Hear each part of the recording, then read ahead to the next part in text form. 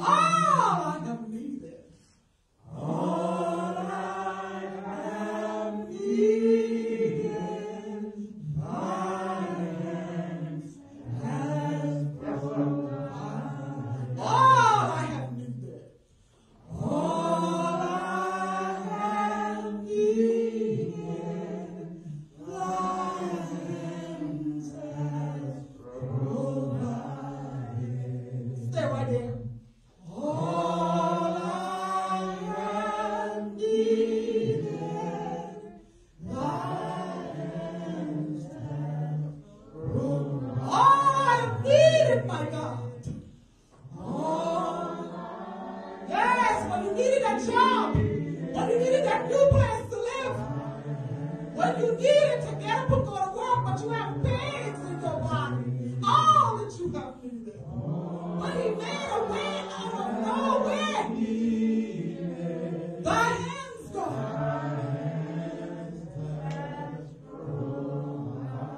Great is thy faithfulness. Great is thy faithfulness, Lord, unto me. Hallelujah. Hallelujah, God. Great is your faithfulness. Great is your faithfulness unto me, God. When I needed your Father, you were there. When I didn't know where my next meal was coming from, God, you were there. God, when I didn't know if I had enough money to pay my next bill, God, you were there. God, when my kids was acting crazy, you were there. God, when my family was unsaved and I was pleading and laying before you, God, you were there. Great is your faithfulness unto me. When I look back over my life, and I see where God has brought me from, I have to say, great God. Great is your faithfulness. Great, but I was acting crazy, God, and you seem fit to pull me just in time. Great is your faithfulness. Hallelujah. Thank you, God. Thank you, God. Thank you. Thank you for your faithfulness. Before we get into the word, I just wanted to acknowledge the pastors of this great ministry, Pastor Lassiter, First Lady Lassiter, Pastor Ray, Lady Ray, to all the elders, deacons, missionaries, and members of this great ministry.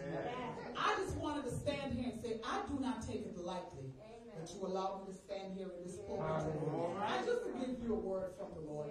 Now, one thing about this ministry, and I can say this, they're not lack for word. Okay? Pastor Lassiter gets up here and preaches his heart out Sunday after Sunday. Okay, Pastor Ray preaches his heart out day after day in his ministry. So you know what a word is. But I just wanted to give you a little food for thought. Something that will make you say, oh, what do you think? So I'm standing here today and I'm saying, thank God.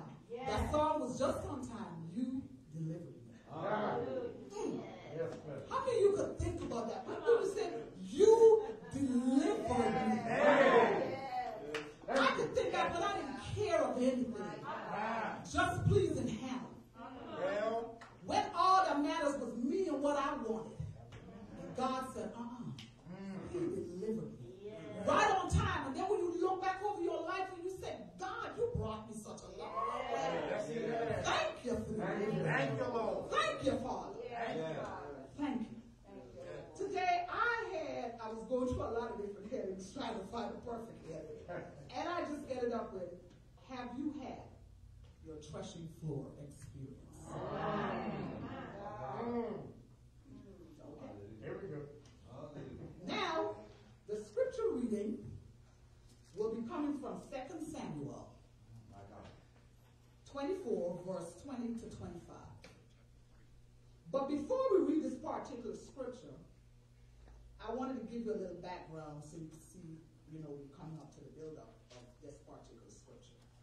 It's talking about King David building an altar unto the Lord. Yes. And this altar was built on the threshing floor. Okay? A little background, just a little quick. We hear a lot about David.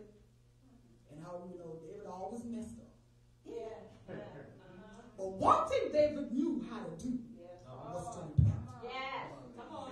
He knew because he said against the only God. See, a lot of times we forget that. You know, we try to, when we do stuff, we try to do stuff just to please the pastors. We try to do stuff to please our family. You know, even if we're sinning, we, oh, okay.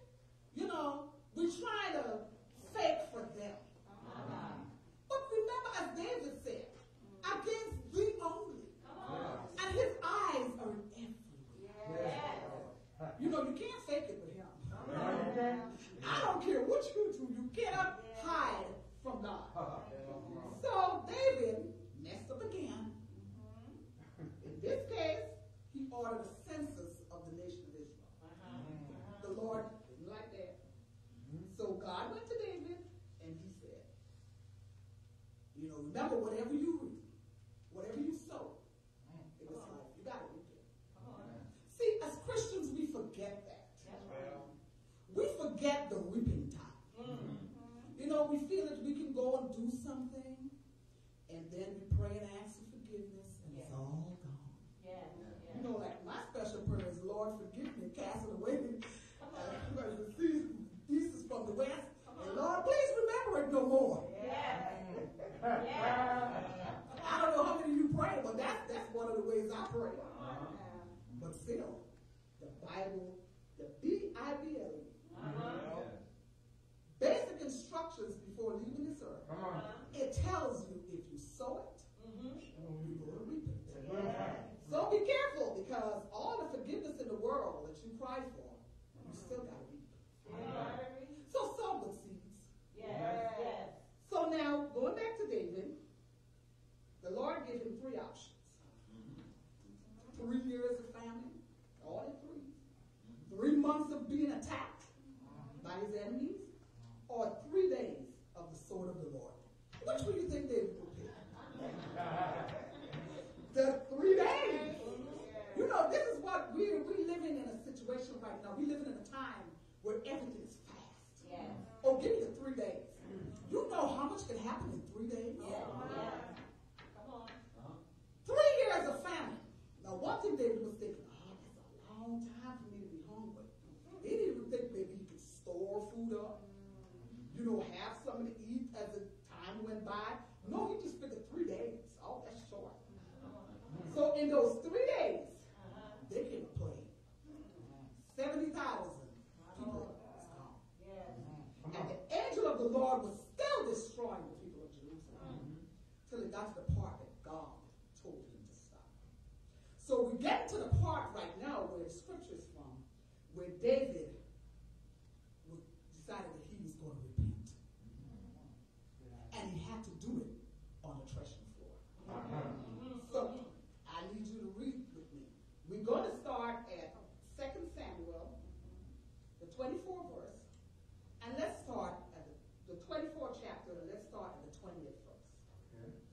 And Araunah looked and saw the king and his servants coming on towards him. And Araunah went out and bowed himself before the king on his face upon the ground. And Araunah said, wherefore is my lord the king come to his servant? And David said, to buy the threshing floor. To buy the threshing floor of thee. To build an altar unto the Lord, that the plague may be stayed from the people. And Araunah said unto David, let my lord the king take and offer up what seemeth good unto him. Behold, here be oxen for burnt sacrifice, and threshing instruments, and the other instruments of the oxen of the wood. All these things that Araunah, as a king, give unto the king. And Araunah said unto the king, the Lord thy God accept thee. Now, why did it have to be a threshing floor that he wanted to buy? Going back to where I asked the question, have you had your threshing floor experience? Now, David, I'm going to talk a little bit about him. This was a man that danced before God. And all his you know, even like today, Pastor Ray was saying, praise God, and you know, we give a little something.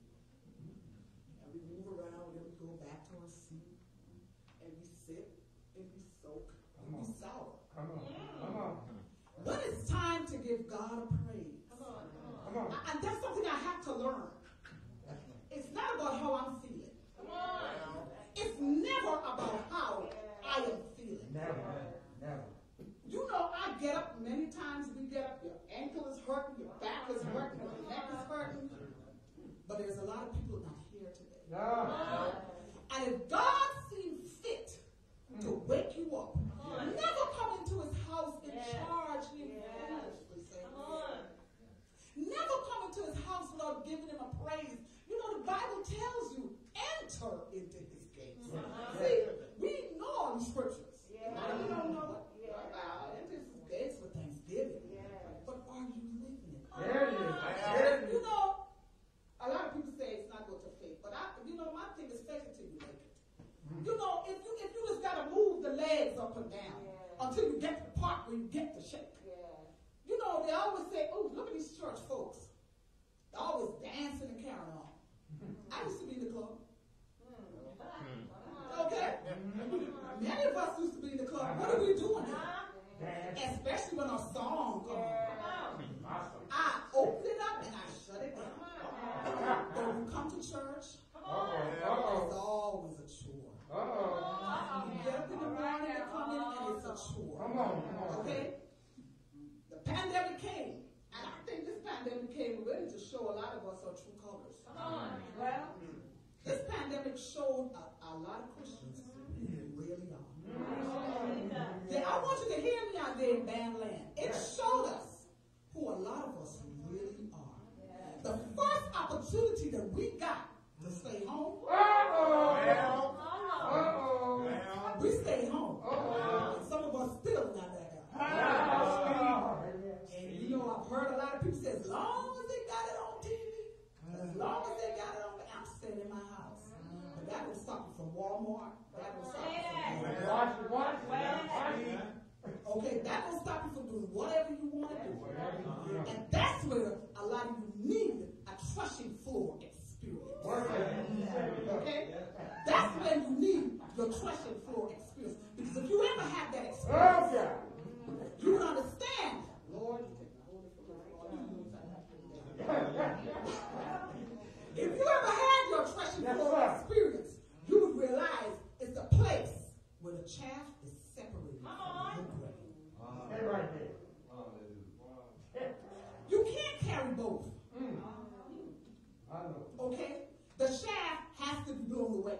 You know in Psalms it says, like the wind which the shaft bloweth away. Those thorns in your flesh that you can't seem to overcome.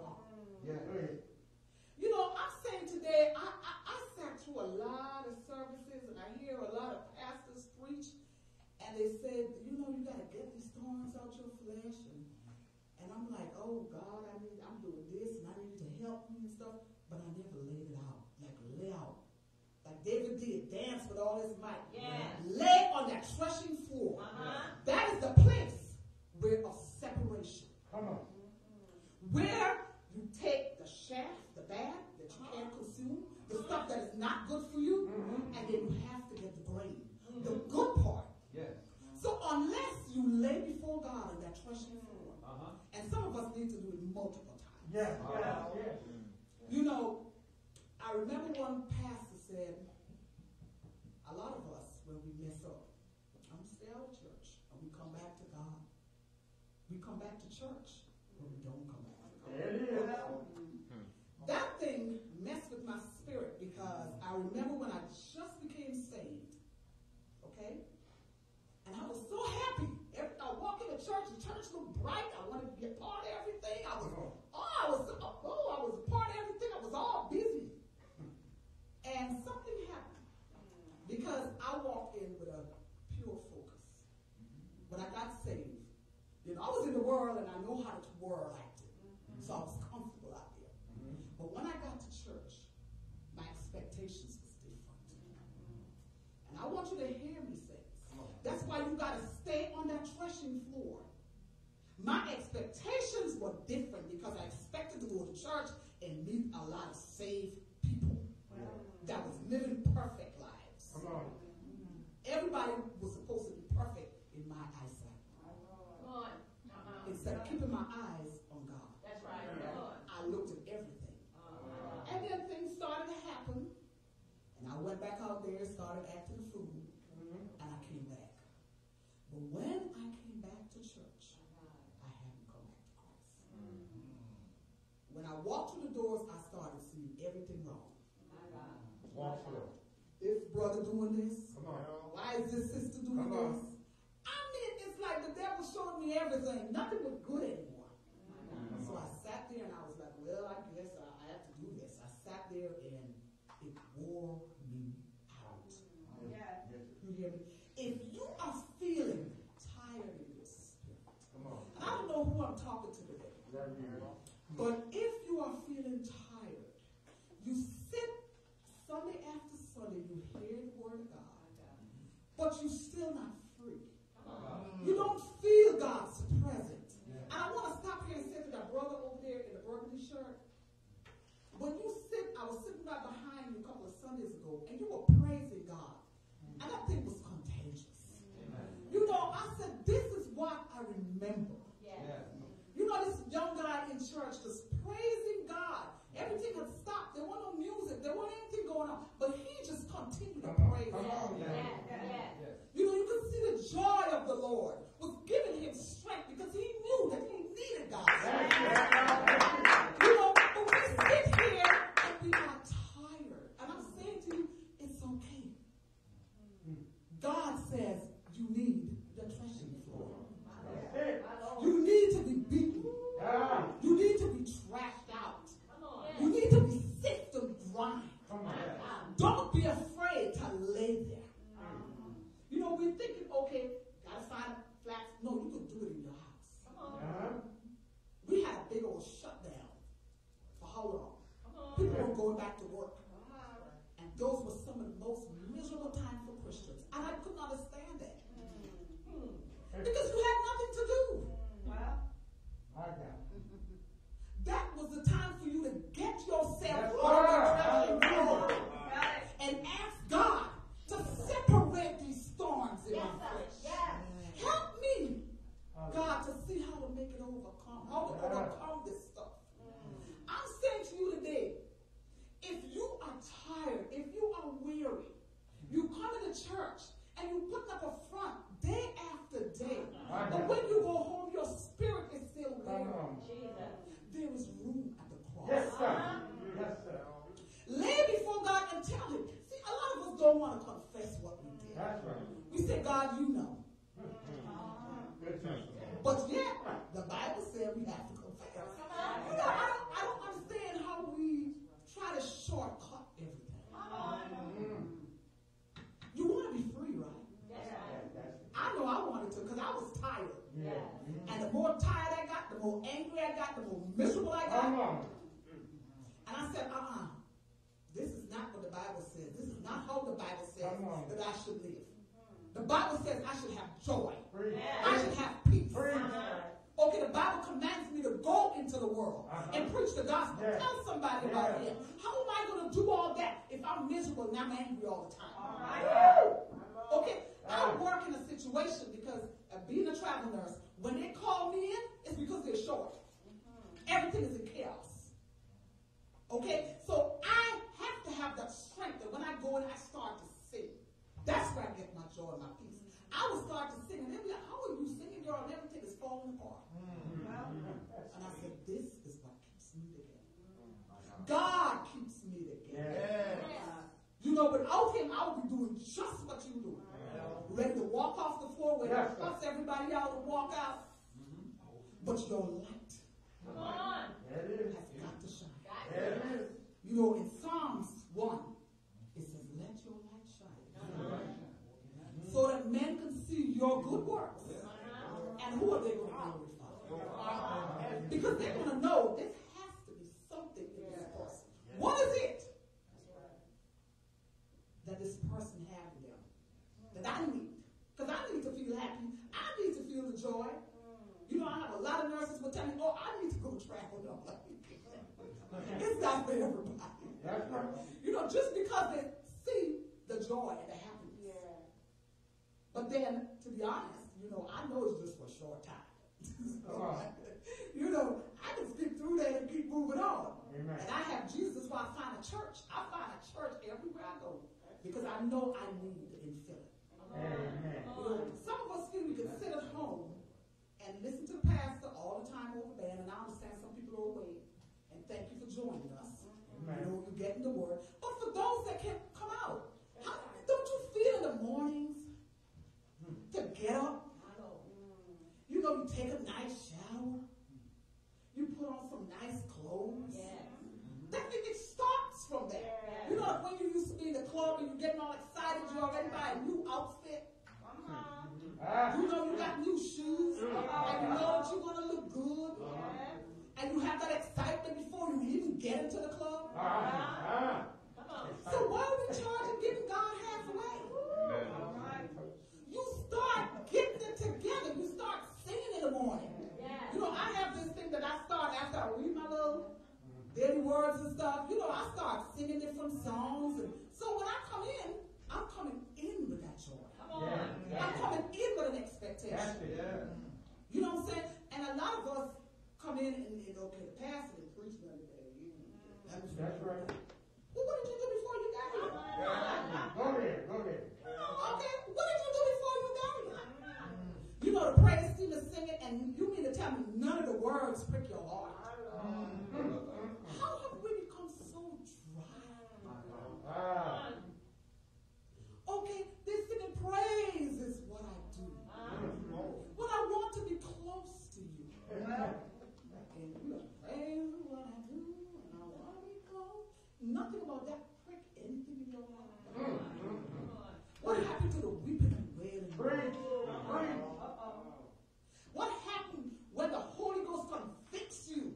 Have you been turned over to a reprobate mind? That nothing pricks your heart anymore? You know you say something to a brother or a sister. Don't that bother you to the point where you got to go back on that threshing floor and say, God, how help me? Show me what to do. You know, getting back to this, I remember one time I had done something to a sister which I know I shouldn't have. And it bothered me. And I said, God, you know, she cost me to do it. You know how we always put stuff back. You know, she didn't do this, I would have done this. Come on, preach. And God said to me, every time I saw her, the hairs in the back of my neck stood up. I was like, oh God, I can't do this. I can't sit in church every day with this girl and not say something. It bothered my spirit. And I didn't go to God and pray and ask him to guide me when I go to, I decided I would go to her.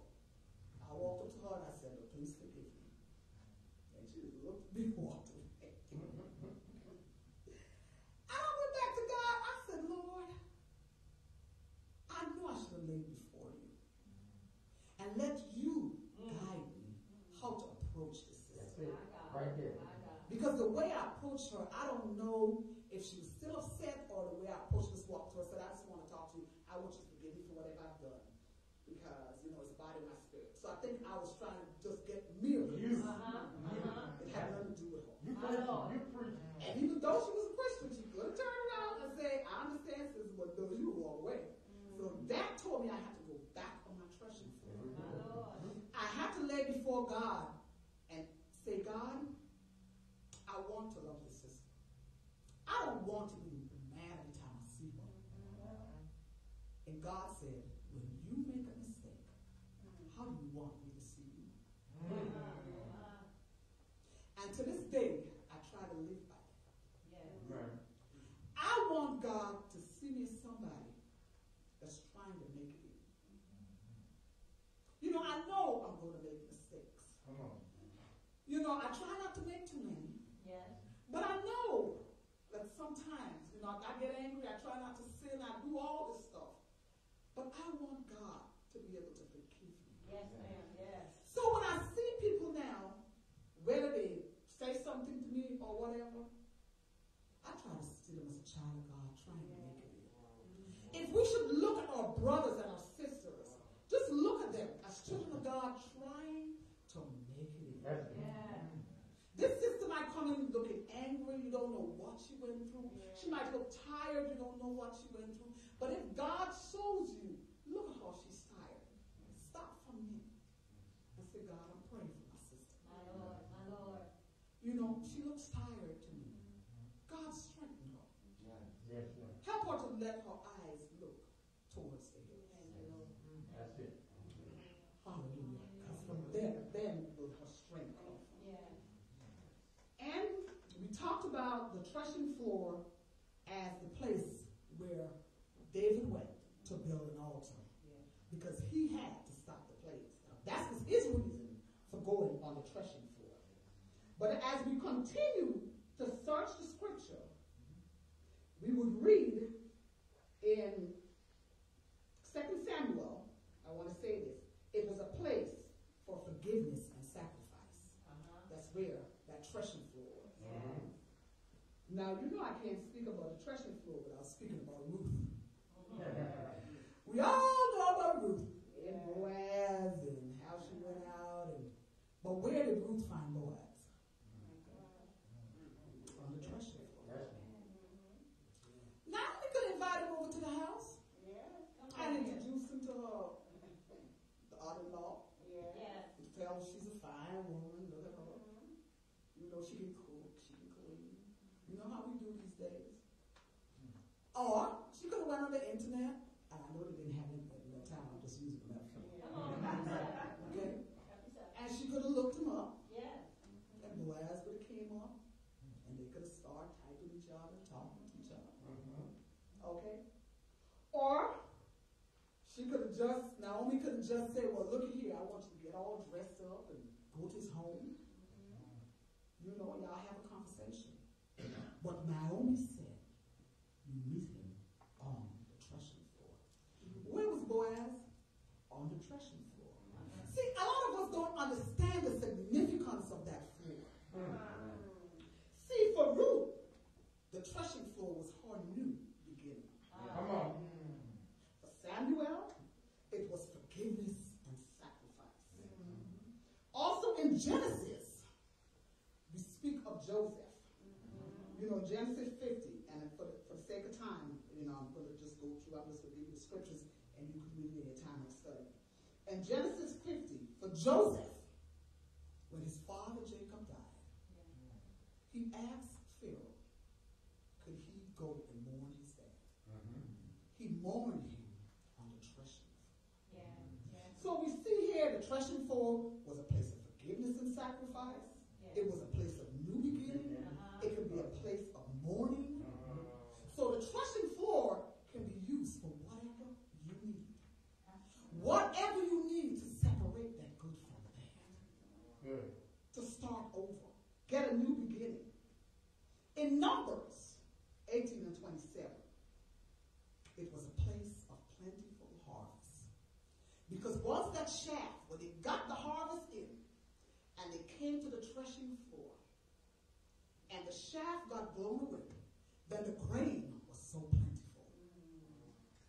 You know, we always hear the story of God refine me until I come out as gold. You know, gold have to go through this process. Are you willing to go through the process? Are you willing to go through the process? And I'm talking here I'm talking to saved Christians right now. When last have you laid on the threshing floor? Or have you got to the point where you think everything is hickory-dickory now? Everything is good. God, you allow me to live in abundance. Oh, I'm reaping the sweet. I have a good job. You know, my children are doing fine. Everybody's well. I don't need the threshing floor anymore. But then remember the thing called pride. Okay? You live in a world where there's always something for you to lay out and pray for. Okay? If God delivered you to the point where your children are doing fine, where everyone around you is doing fine, then look at the world. Look at the people on your job. There's always something for you to pray for. Where are the prophets of this nation? Are we seeking God? show us what is the next step? Are we laying out before God and confessing every single thing? And I don't know why we're so scared to confess things to God, because He already knows. Yeah. But I think when you say stuff, then you really got to deal with it. Come on. And that's where we get scared. Yeah. You know, we were out there confessing to be saved or confessing to be Christians, but yet we're going out there to the bar and we're drinking. So we're scared to go lay on the threshing floor and say, God, help me with this drinking problem. Come on, you help me right now. Okay? God, help me with trying to date. I profess to be a Christian, but I'm trying to date every man I see. God, help me with this problem. Or have you become so complacent when you think everything is okay? You don't want to confess your sins? God, I see that as the head of the home. I'm not loving my wife like you said I should love the church. You know, but God, help me. How do I love this woman? I can't do this by myself. I can't do this by myself. You know, we hear about all these, you hear about the rappers and you hear about all these people out there, how they're making so much money. You're like, man, they're living the life. But you sit down and watch some of the interviews. You watch some of those wives' interviews, how they cried. And they had to forgive. And they had to go through. We as Christians, it's hard for us to forgive. It's hard for us to, you're going to remember. But when you forgive somebody, it has to come from here. That's right. You've got to be able, when you see that person, just to see them as a child of God trying to make it in. So, in Jeremiah 51, they talked about the daughter of Babylon. When we hear about Babylon, the first thing, oh, sin. Yes, that's what it was talking about. And it says Babylon as the threshing floor, because that was the place where they needed to be beaten, sifted, separated, shredded. God was going to destroy them. Do you want to be destroyed? Destruction don't come in the faces a lot of times that we think we need to see. Look at your life. Saints, let's take a minute and examine ourselves. You got up this morning, you came in here. Some of us, we had to deal with the COVID. God brought us through. How many people didn't? Come on. Okay, how many people didn't come through? You know, some of us had different procedures done. God brought us through. How many people went through that same thing? Come on. Got it now. That same procedure. Yes, ma'am. And they didn't make it. Yes, ma'am. You know, the story is told about 50 cents with all those gunshot wounds. And he made it through. We know that one bullet takes a lot of people out. Just one. Breath, you don't die from a sickness. You die when God takes his breath out of your body. Because if that was the case, how many people live with that same sickness? How many people overcome that same illness? But when God takes his breath out of your body, that is the end of it. Do you want to keep living this life to have to live again? Or you want to go through this life carrying all the extra, the chaff, carrying the grain, trying to mix it together and just become tired and weary? Today I'm trying to encourage you to lay out on the threshing floor. Be honest with yourself. Be honest before God. He said that you have to confess this with your mouth. This thing don't come by osmosis. It don't come by God, you know it all. Yes, he does. But you have to confess this thing. God is asking us today to come to him. He's standing with open arms. He's saying to us that are saved, go back and before me. Lay in all your nakedness before me. I am here. I will forgive you. I died on the cross for you. Don't ever forget that. If things are not going the way that you want it to go, if you're not seeing things in your life and you're tired and you're weary, tell God that. Get on that threshing floor and lay back and say, God, I'm tired. God, I am weary. I'm trying to do all this stuff, but it's not working. It's not working for me. I don't have no joy. I don't have no peace. You know, I get up in the mornings, and let me tell you something, no joy and no peace will eventually affect your health. That stress is no joke. You know, a lot of us, and that's one of the things, a lot of church folks, and we have all this high blood pressure, and we have all this stuff.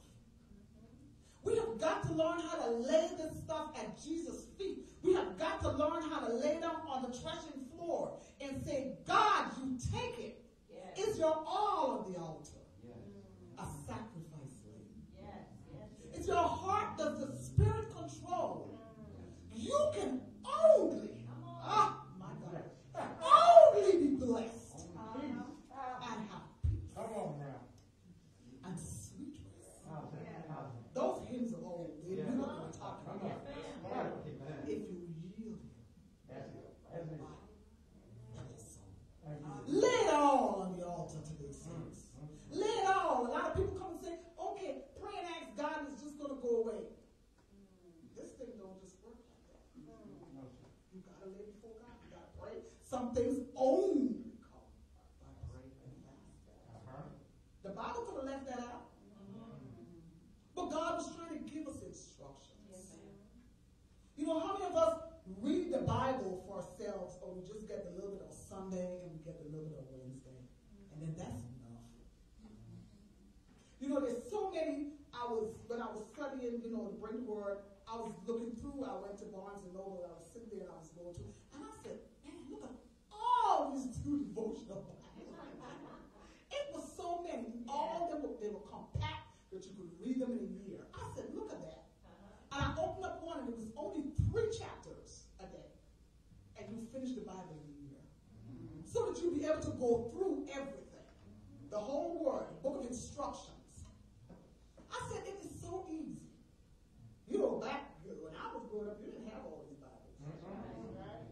You had the Holy Bible that they have now anywhere, in the hotels or that's all you had, a little pocket Bible. Those missionaries made sure you had. I remember every time you go to church, somebody would give you one. You know, that's all we had. And those Bibles were so small, you had to sit there and try to look through and read them. Now they got the big ones, they got the small ones. You could go on your phone. I mean, it is so easy, saints. But reading the Bible is not enough. You need that intimacy with God. Do you want to, at the end of the road, God to say, I know you not. Sunday after Sunday, you want to get up and come to church and do all this stuff and help in church and do everything. But at the end of the road, you hear depart from you. You know, and this is a repeat from someone I heard said, if you want to go to hell, go in a limousine. And the reason for that was, go out there, do whatever you want to do. Get money, do whatever. And then you die and you go to hell. But you want to come to church, try to live right, try to tell someone about God and His goodness. Many a days, and when you serve God, sometimes you have this burden on your heart for people. You know, you see someone, and you're like, God, what is it that you're saying to me? You know, you have to go talk to that person. People will try to persecute you because you professing to be saved. You know, they don't want to be around you because they think you are goody two shoes. Or in their minds, because you saved, you're not going to love them. You have to go through all of this at the end of the road to hear depart from me, because you didn't take the time to really know who God is, what God does, and how God works.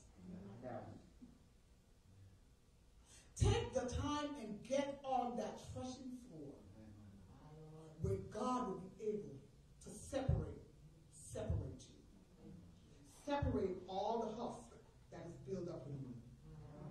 So today, I encourage you to confess your sins before God. Confess what it is that is making you tired. Confess what it is that's making you weary. Confess what it is that's taking your joy, that's taking your peace. It is those family members that you so worried about day in, day out, that you have no time. You get up in the morning and the phone starts to ring until it's time for you to go back to bed. And by the end of the day, you say, God, I didn't get to spend no time with you, but I talked to 25 people all day. I had to pull up on that because I remember that people would call me so much, and I would get there and I would start to run my mouth, and you're just talking and talking and talking, and somebody else calling you, talking and talking and talking. And before you know it, I hadn't spent any time with God. They draw everything out of you, but you didn't get a chance to have anything to put back into it. You stay at home on Sundays and you try to look at band, but guess what? Put the computer in the bed and you fall asleep. I'm saying that because that's what my mom does. I went to New York and he said, I'm not going back to that church. Because every time I go, I hear somebody else got COVID. And I'm not in water. I'm not trying to get COVID. So my sisters, we try to set up the computer. I walked in the room. She's not even going okay. She was fast. I said, Mommy, yes, I'm listening. Y'all can hear her story in the living room. Because I went over to the living room so that she could have, her time with her children. I mean, don't sleep and slumber on this. We become too complacent. You know, you hear the pastor saying, go out, speak to someone, and we think, oh, he's not talking to me. When last did you tell somebody of Jesus' goodness? When last did you tell somebody that God died for? When last did they look at you and wanted what you have? Or are you so comfortable with everything's me? I got mine. You got to fight to get yours. That's how we used to speak in the world. That is not what God called us to do. He said, go into all of the world. You don't have to stand behind a pulpit and preach. And that's the thing, we always want pulpit time. You don't have to stand behind a pulpit. Your pulpit is really large. You have this whole wide world. When last did you see God put you in a place where you saw someone that was down and out? And just a little word from you, a word of encouragement, lifted his spirits. See, saints, this is the thing. And I hope I'm not mashing any toes. We know when you're not prayed up. God gives his people discernment. We know when you're not prayed up. When you run into church and just dragging on your last leg, you've prayed all week, and you come in. And especially for us that have to stand before God. You have to stand, and I'm talking about people in the choir, people in the praise team, the ushers in the door. You know all of that because that's where it starts. It starts from that parking lot. You smile when you see people. Have you ever went somewhere and the ushers look so rude that you think you try to turn that before you even got into the ministry? And then you come in and you sit down. The praise team come up, they dry as a pot house. Have they been praying before they got here? We could tell when you're going in from your spirit when you're not, when you're just faking and trying to make it. And we're not knocking that. But we're saying that you're standing in front of God's people. Yes. Give it your all. Start from home. Lay before God. Get on your threshing floor and let God know that this is something I need to release. I can't get over being sick and tired. Aren't you, as old folks used to say, aren't you sick and tired of being sick and tired? I remember when there was a time that I would come to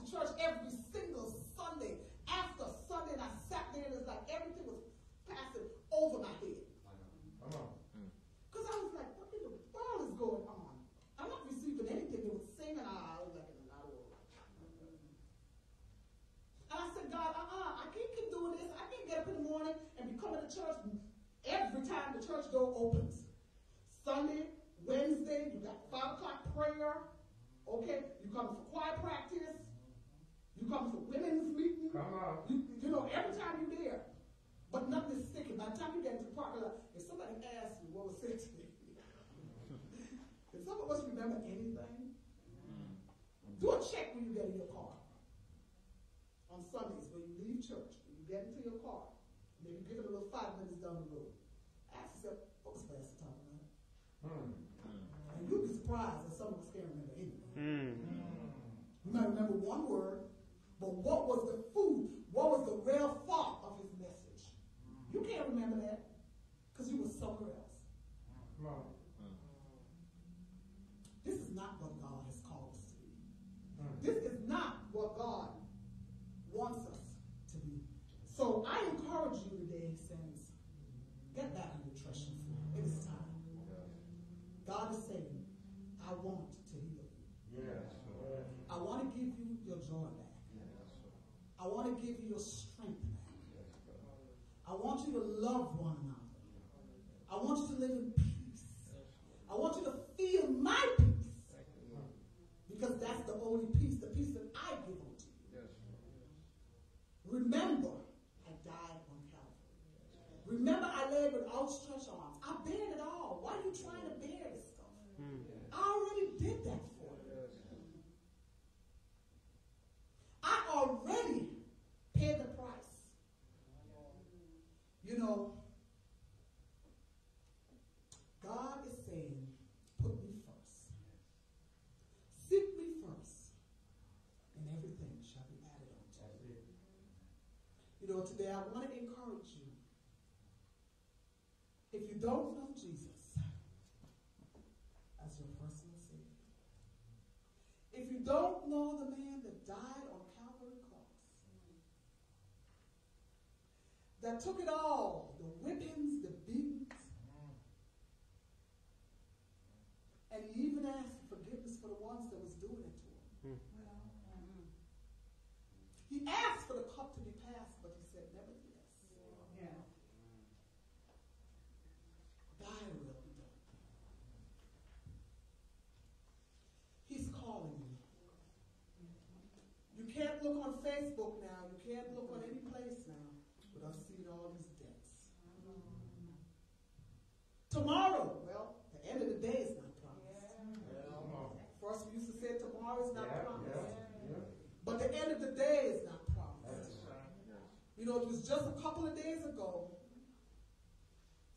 I lost a friend that was, I went to South Carolina and I was introduced to them and they used to take me to church and go out to eat with him and his wife. They let me stay at their house so I could park the car and go see my mom. And she passed away. Tomorrow is not promised to any of us. Don't put off what you need to do today. You don't want to wake up and open your eyes in hell. Or hear, depart from me, I know you not. God is saying to you, accept me as your Savior. It is a choice. You know, he would not violate your will. Amen. Can everyone please stand with me? Amen. If you would like to accept Jesus as your Savior, today I would like you to just repeat after me. Father, in the name of Jesus, I confess with my mouth and I believe in my heart that you raised Christ from the dead. God, I welcome you into my heart. God, I ask that you would change me. God, I ask that you forgive me for all my sins. God, and I say to you right now, going forward, I will put you first in everything that I do. I will put you first in everything that I do. I will seek out a ministry where I can hear your word. I love you, Jesus. I love you, Jesus. In Jesus' name. In Jesus' name. Amen. Amen. I just wanted to say to everyone here in this ministry, God is saying to you, don't put off today.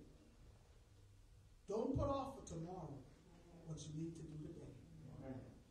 Some of you need to go back home and lay before God. You know things are not going the way that you have been praying for. There seems like a block. Something is blocking your prayers. And you keep saying, Lord, I've been praying for this to happen. But why not? God, why isn't it happening for me? God is saying to you, I need you to come clean with me. I need to be able to clean you from the inside out.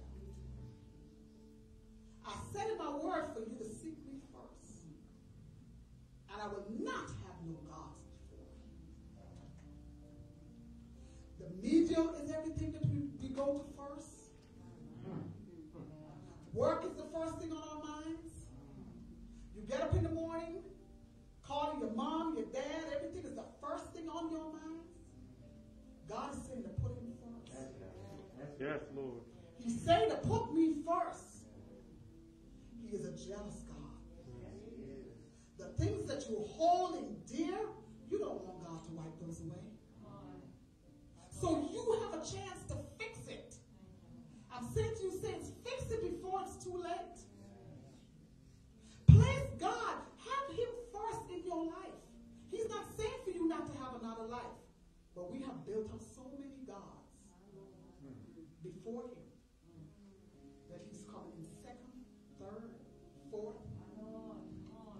You know, Saturday is supposed to be a preparation day for Sunday. That's the day we washing our cars. We're doing everything else but getting prepared. God is saying, let me see you laying out before me. Let me see him preparing to come before my people. God is saying, put me first. Hallelujah. When you put me first, I will not put you last. Seek ye first the kingdom of God and all his righteousness. And all these things Yes, Lord. will be added unto you. Yes. I thank you, regeneration. Blessings. Hand over the peace.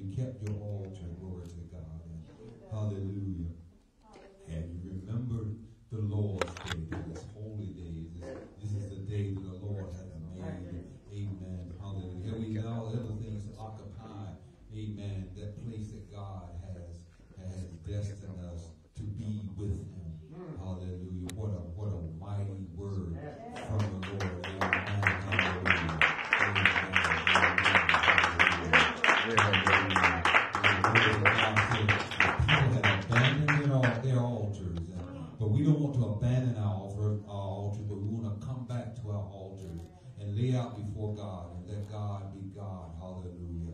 Amen. Wash us, O